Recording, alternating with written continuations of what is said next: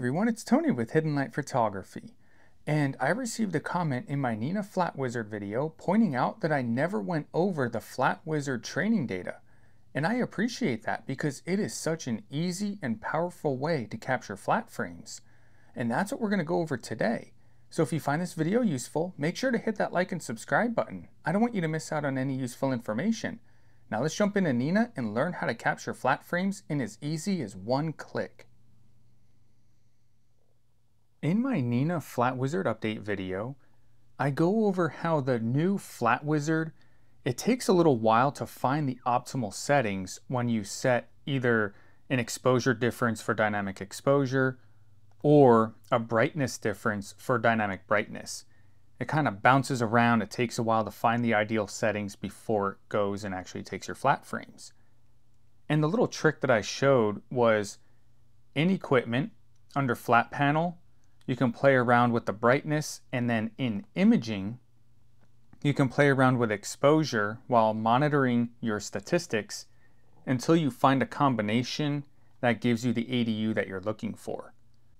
But now, once you find that combination, there's an easy way to replicate it from night to night with a single click of a button, and that's what I'm going to show you today.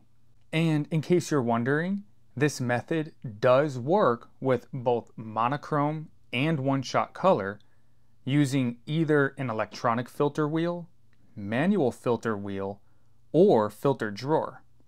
Now, if you're curious and you want to watch my Nina Flat Wizard update video, if you haven't already, if we go to my website, hiddenlight-photography.com, go to the menu, video tutorials, simply type in Flat Wizard, and you'll be able to find my video, Nina Flat Wizard Update. I also have a couple of other videos going over the Flat Wizard if you're interested. So how does this method work? If we go into Equipment, Flat Panel, up at the top right, we see Flat Wizard Trained Exposure Times, and this is where the magic happens. Anytime you use the Flat Wizard, and you have a filter selected, such as hydrogen alpha, oxygen 3, sulfur 2, it stores the settings that gave you your ideal results. And the trained exposure times that you see here are automatically stored anytime you use the Flat Wizard. Now here, as you can see, we're on monochrome with hydrogen alpha, oxygen 3, and sulfur 2. So I'm going to show you this first, and then I'm going to show you how to set it up for one-shot color, or if you're using a manual filter wheel or a filter drawer. So before you do this method, before we jump in, what we want to do is make sure that our flat panel is physically turned on. As we can see here, the flat panel is connected, but currently it's at 0%. There's no light coming from it. What you want to do is just throw a value in here. It doesn't matter what value. Hit set, and then just make sure that your flat panel is physically turned on.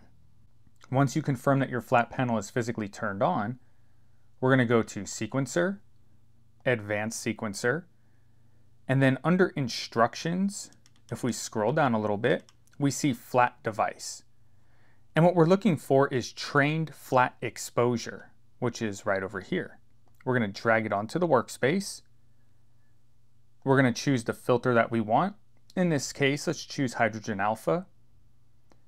Make sure that our gain and offset is set correctly. And as long as you have trained exposure information for your gain and offset, Nina will go ahead and do this.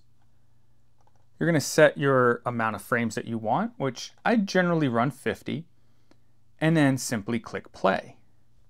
Now, for the sake of the video, I'm just going to go ahead and knock this down to 3. Click play. You're going to see it switch into filter, and then it's setting the brightness of the flat panel to the trained data. And then it's going to go ahead and take the exposures. If we go over to the imaging tab, we can check our statistics. We see that the mean value is where we had it, and it's taking the exposures. Once it's done, it's going to shut everything down, and the sequence completes. Flat frames with a single click. Now let's say that you're using one-shot color or a manual filter wheel or a filter drawer. This method will still work, but you need to be able to tell Nina which filters that you're using so it can properly store the training data. And I'm going to show you exactly how to do that. But first, there's a couple of scenarios I want to go over. Let's say that you use both monochrome with an electronic filter wheel and one-shot color with either a manual filter wheel or a filter drawer. Chances are you don't want to change your filter settings every time you switch between one-shot color and monochrome. Fortunately, there's an easy way to overcome that. If we go into Options, General, we have access to our profiles. As you can see here, I have a profile for my 200p and I have a profile for my Carbon Star 200. Both of those profiles have my monochrome filter information in them. So what I want to do is create another profile where I can set my one-shot color filters without disturbing my filter settings in any of the other profiles. What I mean by that, and the easiest way to do it, is to select a profile. We'll take my 200p for example, and click the copy button. What that does is it copies all of my settings and configurations from my 200p profile and creates a new profile. In the new profile, I can set my one-shot color filters without disturbing my original profile. So now on the right, I can go ahead and name my original profile Mono. Then I can go ahead and load the copied profile and name it One-Shot Color. Now, when I image in one-shot color, all I simply do is load my one-shot color profile. And when I image in mono, I simply load my mono profile. So now whether or not you created a new one-shot color profile, or all you use is one-shot color or a manual filter wheel or filter drawer, what we're going to want to do is in Options, go to Equipment, and head over to Filter Wheel off to the right. Since I copied my 200p profile, I have all of my monochrome filters, so I can just go ahead and delete them. And what we want to do to set up our one-shot color filters is go to the top right to the little plus sign. When we click on the plus sign, we add a filter. From here in the name field, we can name our filters. So for example, we have Antlia Tri. We can add another one and call it Antlia Quad. We can add another one and do something like Optilong L Pro, so on and so forth. Now once all of your filters are in, we're ready to go. Now how you use this, if we go into Equipment, under Filter Wheel, in the drop down, we want to choose Manual Filter Wheel. And when we click on, we now have access to all of the filters that we just input. Now, I want to show you something really quick. If we go into Camera and turn the camera on, Flat Panel, under Flat Wizard Trained Exposure Times, we have some defaults. You may or may not see these, but what I want to point out, under Filter, we see Current. Let's get rid of those if you see them. We don't want current. We want information on the actual filters. Having information on the actual filters is what allows us to choose them with the one-click method. So what I want to show you really quick, I'm going to go over to Sequencer, Advanced Sequencer. I'm going to go down to Flat Device, grab Trained Flat Exposure, and throw it onto the workspace. I never like leaving these as what's pulled from the driver. I always like putting a number in there. It just takes away from one of the many variables of things that can go wrong. And under Filter, I want to choose Antlia Tri. Now if I click play, Nina's going to say, hey, I don't have information to be able to do the flats for this. And what I'm going to show you now is how easy it is to train with the Flat Wizard. I'm going to click Cancel, delete and back out. And what I want to do from here is I want to figure out which settings are best to get my ADU that I'm looking for. Now, this is the method that I go over in my Nina Flat Wizard update video, so make sure to check it out if you haven't done so yet. So what I'm going to do is I'm going to go to Equipment, and I'm going to turn on my flat panel, and then I'm going to go into Imaging and just take a quick exposure.